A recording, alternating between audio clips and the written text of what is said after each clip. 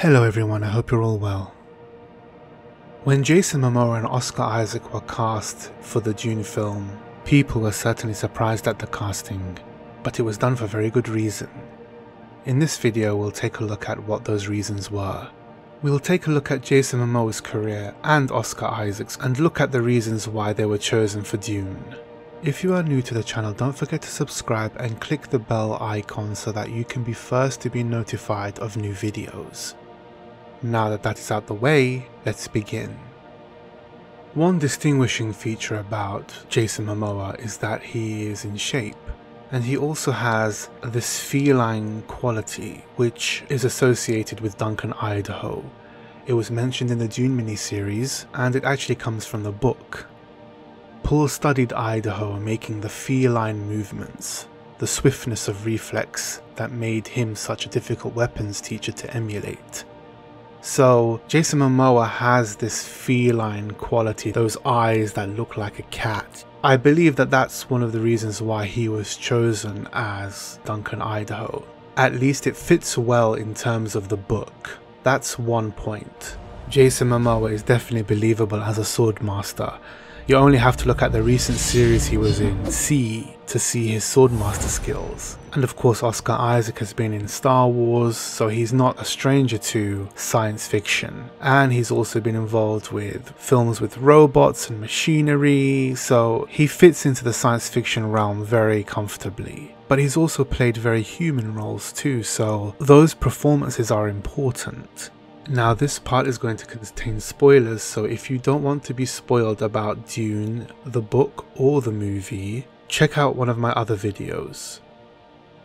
Duncan, Idaho doesn't have very much of a presence in the first Dune book because something happens to him. He dies pretty early on. Now someone who has read Dune and hears that Jason Momoa has been cast in Dune would immediately think that's strange because he has a small role, but the role is chivalrous and he will have a certain amount of time in the film and he will have an important role to play in terms of saving the Atreides, but then he will die and that will be the end of it. Or so one might think. But if people are familiar with the other books in the Dune series, there is Dune Messiah, Children of Dune, God Emperor of Dune, Heretics of Dune, and Chapterhouse Dune. Again, if you do not want to be spoiled about the other books in the series, then check out another video of mine. Duncan Idaho's character actually returns in Dune Messiah. As someone who isn't quite himself, he's remade by the Bennett Lilacs, and he is almost reborn as Duncan Idaho. So that immediately gives us the opportunity to get Jason Momoa to come back and reprise his role as Duncan Idaho in Dune Messiah. Now obviously this would be the third film newly released because there will be Dune Part 1 and Dune Part 2, and those will only be based on the first book. Dune Messiah is the second book. So whether or not they merge the Dune movie Part 2 with some of Dune Messiah's storyline and bring Idaho back, that could very well be the case. That would mean that Jason Momoa would come back in Dune Part 2, which would be a kind of twist, a surprise for the audience. Not only would Jason Momoa return in Dune Messiah, he would also return in Children of Dune, which is the third book.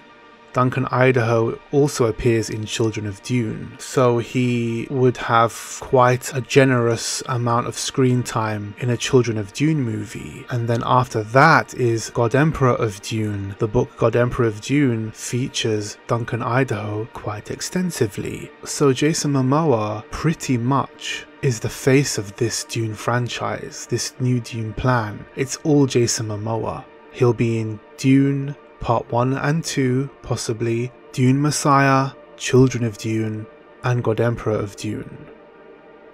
A form of Duncan Idaho is also in Heretics of Dune, but the reason I don't mention Heretics of Dune is because the body of that child will be a young version, so it wouldn't be Jason Momoa's face. Now this is where Oscar Isaac comes into play, because there is a character called Miles Tegg who is of the Atreides bloodline, and it is said that Miles Tegg this character has a likeness to the Duke Leto.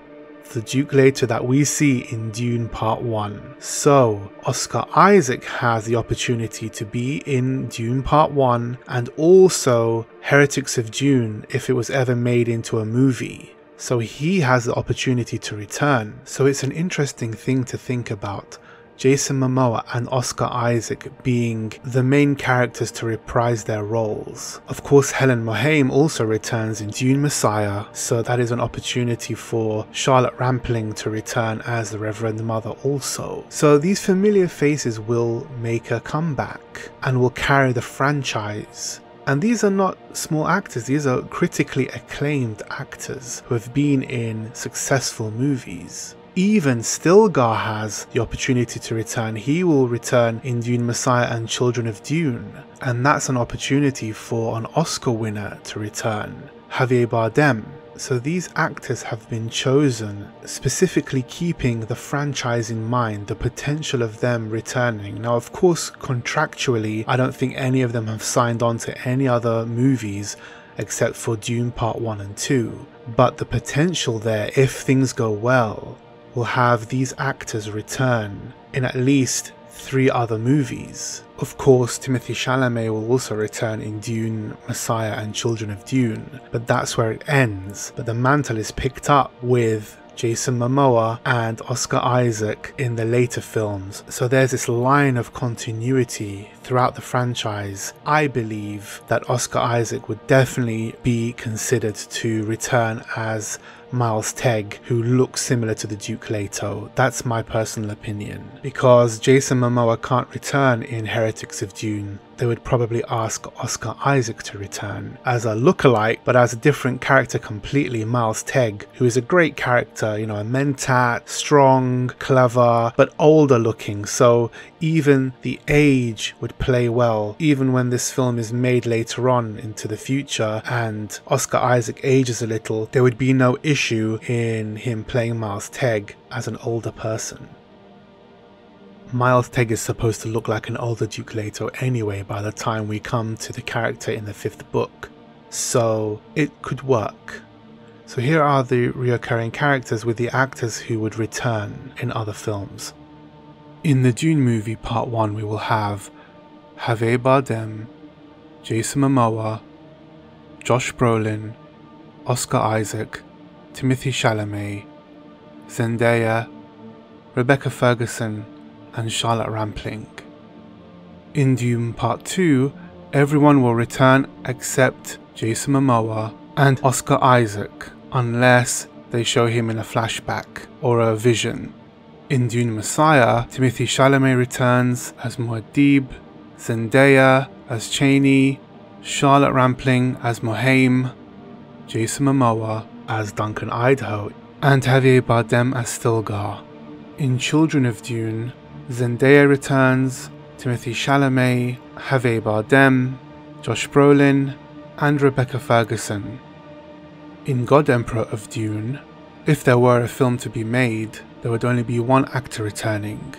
Now, because after Children of Dune there's a huge time jump, we lose all the characters, and all we have remaining is the one actor who really carries the mantle, which is Jason Momoa, and he will be reprising his role as Duncan Idaho. Then in Heretics of Dune, we will have one actor returning, Oscar Isaac, and he would play Miles Tegg.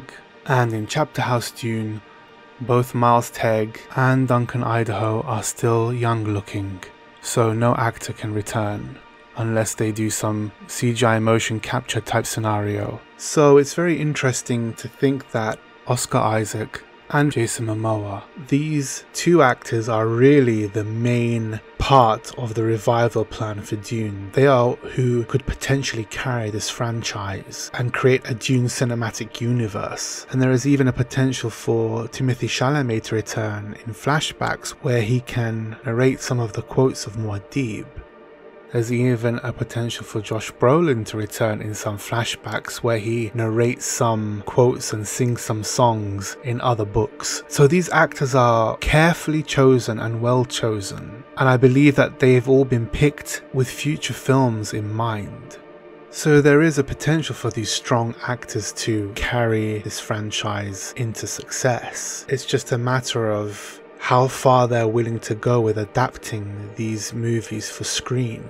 And this is all part of the Dune revival plan. So what do you guys think? Do you want to see Oscar Isaac and Jason Momoa in future films and see them carry the Dune franchise? Let me know in the comment section below. Thank you for watching. If you like this video, please don't forget to like, share and subscribe, and click the bell so that you can be first to be notified of new videos.